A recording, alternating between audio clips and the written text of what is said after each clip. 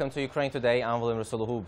Join me now to discuss the situation surrounding the scandalous General Prosecution Office of Ukraine is the former Deputy General Prosecutor, Mr. Vitaliy Kasko.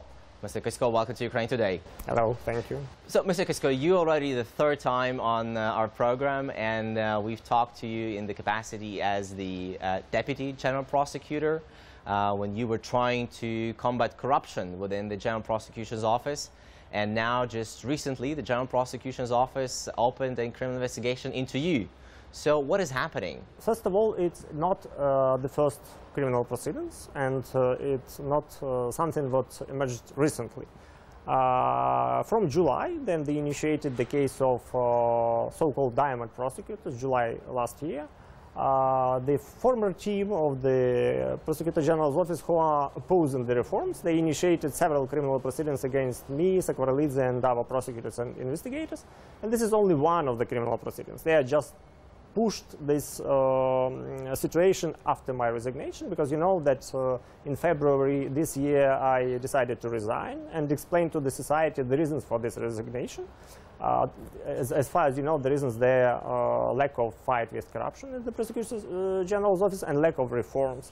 Immediately after that, General Prosecutor's office reacted and initiated or intensified criminal prosecution against me. So they have what they have. Now you know that they are violating the law during every step of their activity. You know all this information in the media, and you can follow the events very well.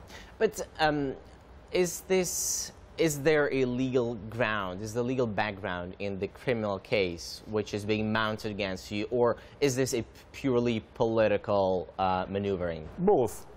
It's purely political, and it's obvious, and there are no factual circumstances for these criminal proceedings, because the facts they are trying to tell the public. What are they trying to accuse you of? They are trying to accuse me that I was provided with the apartment by the Prosecutor General's office illegally. But in fact, this was the General Prosecutor's office who provided me with this apartment in 2008. Just imagine, 8 years ago. And at the moment, all the decisions to provide me with this apartment are lawful. So they are not nullified, there are no court decisions about some violations. This is, at the moment, absolutely lawful. But they are trying to convince the society that it was illegal. Let's try to fight, and I'm ready to convince the society and everybody, law enforcement, judges, that it is not true. Mr. Kasko, there were reports in the media that the people who are now investigating you are the very same people you were investigating when you were trying to fight the corruption within the General Prosecutor's office. Is that true? And if so, how did it happen? In fact, this is true. So this is the people who they are under the investigation by a so-called general inspection. It was created by me and David Sakvaralidze, and our investigators and prosecutors. They investigated criminal cases against these people from, let's say, old team, Tronka team, who were corrupt. And now they are trying to react. They are trying to fight against this, initiating criminal proceedings against our prosecutors and investigators, me and Sakvaralidze. You and Mr. Sakvaralidze were regarded as one of the most reformist officials in the General Prosecution's Office. Now, both of you are gone. You resigned, Mr. Sakvaralidze was fired, and you are now being persecuted by the very same agency you worked for. In your opinion, what the General Prosecution Office is trying to, what kind of message they're trying to deliver? Are they trying to punish you, or this is a message to anyone else who will dare to fight them? Both. These criminal proceedings, they are, they have two aims. First, to demonstrate the revenge for cases initiated by us, and the second, to give a message to other prosecutors. But by the way, not only to the prosecutors, to the police officers, to judges, that every attempt to change the system inherently, essentially, will be punished. So basically don't mess with us. Yes, there are a lot of honest prosecutors in Ukraine. There are a lot of people who they are just waiting for the change of the system. And at the moment, they receive this message that this is not the time. This is not the right time. They still need to wait. And nobody knows for how long they need to wait. It means that the system remains the same. And at the moment, the people who are in power in the general prosecutors are the same people who they are working during Trumka times, the previous prosecutor general. The prosecutor who was with, during the times of Yanukovych. Yes, that's true. And this is the guy who is in the international wanted list, but the people from his team are now in charge of the prosecutor general's office.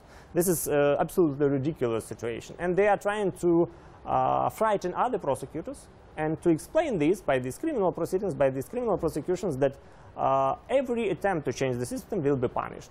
This is the purpose of this criminal proceedings. In your opinion, why is this happening? Why the General Prosecution's Office is not, I wouldn't say willing to change, but why the attempt to change the General Prosecutor's Office stop at the very beginning?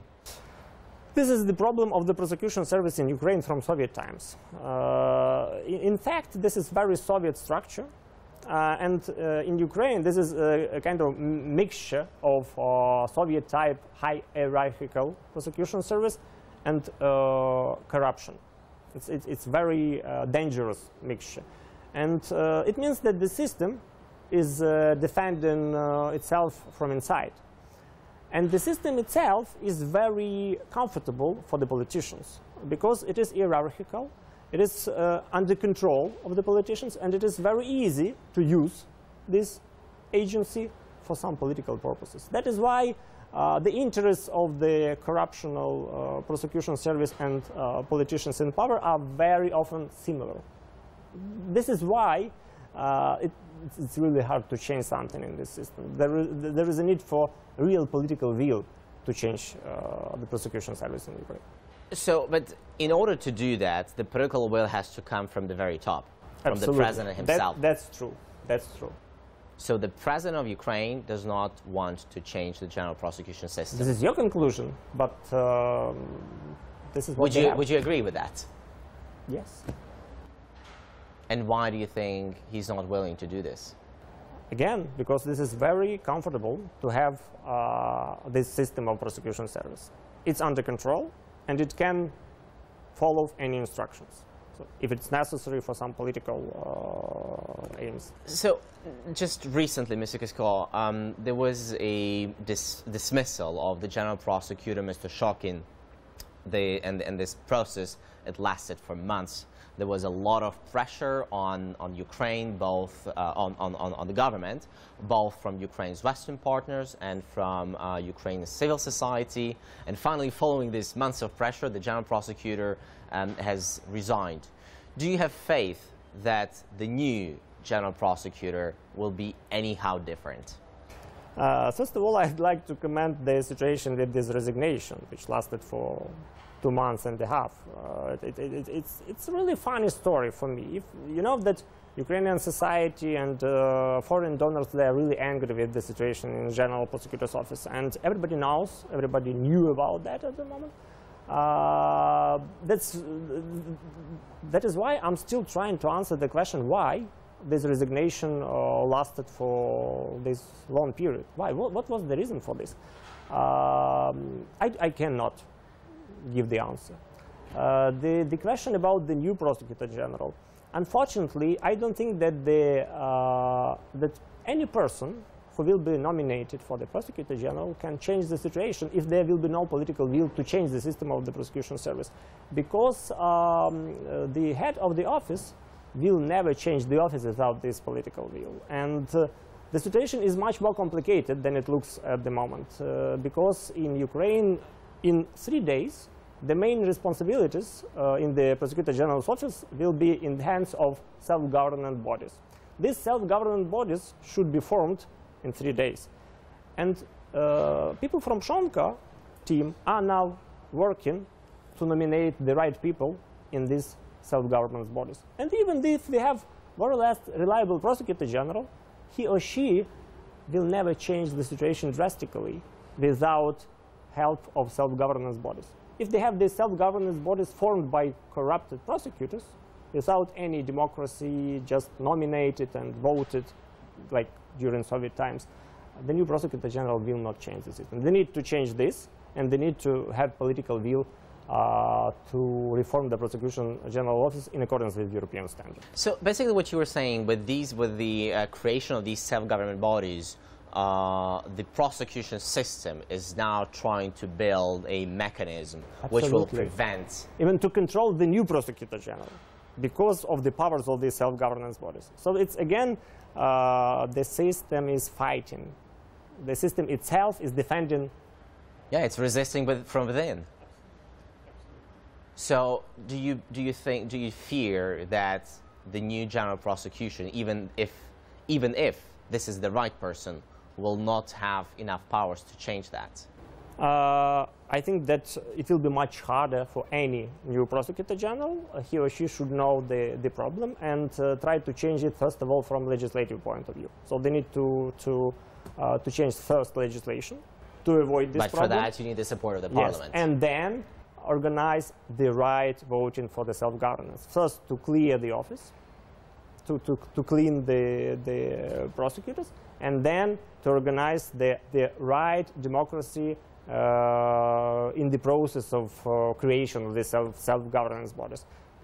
Who do you think would be the best candidate for the position of the general prosecutor? If you want to know my opinion, I would say that it would be Mr. Vitaliy from the United States. You know, Bogdan Vitaliy, who was working in the United States as a prosecutor, who knows Ukrainian language, and who is, in my view, would be the best nominee for the Prosecutor General in Ukraine. Well, what kind of qualities does that person need to have, and skills? Independence, and really courage to change the system. But the independence is the first quality, in my view.